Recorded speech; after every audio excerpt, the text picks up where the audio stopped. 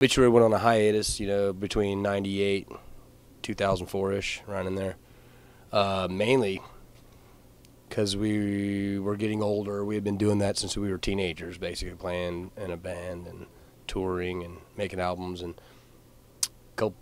John got married and stuff like that started happening. You know, we were like, maybe we should just be normal working jobs and start having children. And that kind of started happening. So we kind of did that, you know, and after about 6 years of it, we were like, I think it's time to go back to being abnormal and being a band again. So we got back together 2004-ish, 2003 really, I think. We started kind of getting together.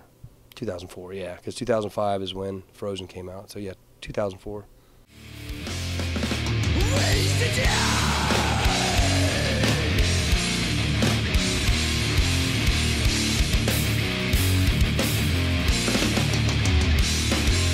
Had a band, Catastrophic. I did, we put out an album, I think 2000.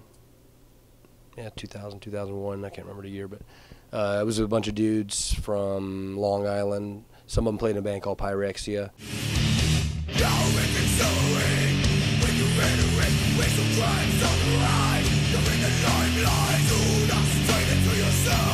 Before it all started, before Andrew W.K. he was just getting signed to, I think, Island Records.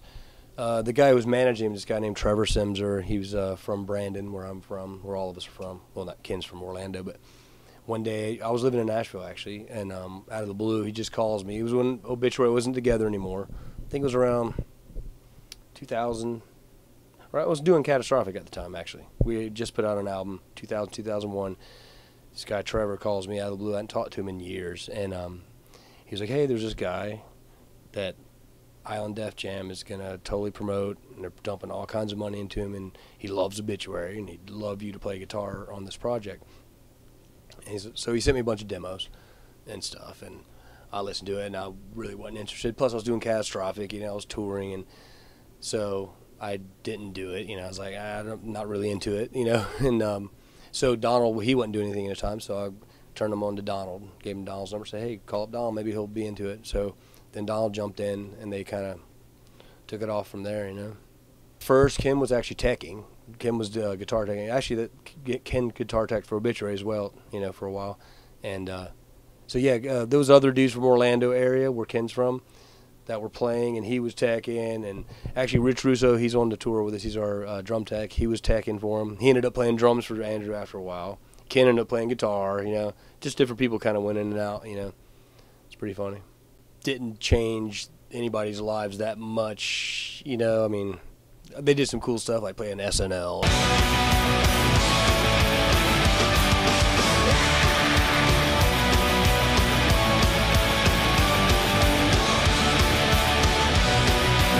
That's pretty funny, but nah, I love playing metal and extreme shit. And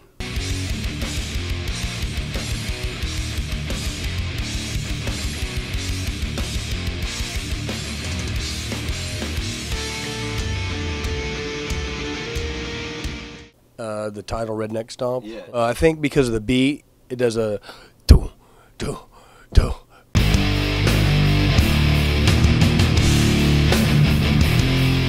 You know, the way it starts in or not way it starts in the middle. There's a part that in Alan West, he said, "Man, it's like a redneck stomping," like, you know, like some kind of southern like blues player maybe. I don't know.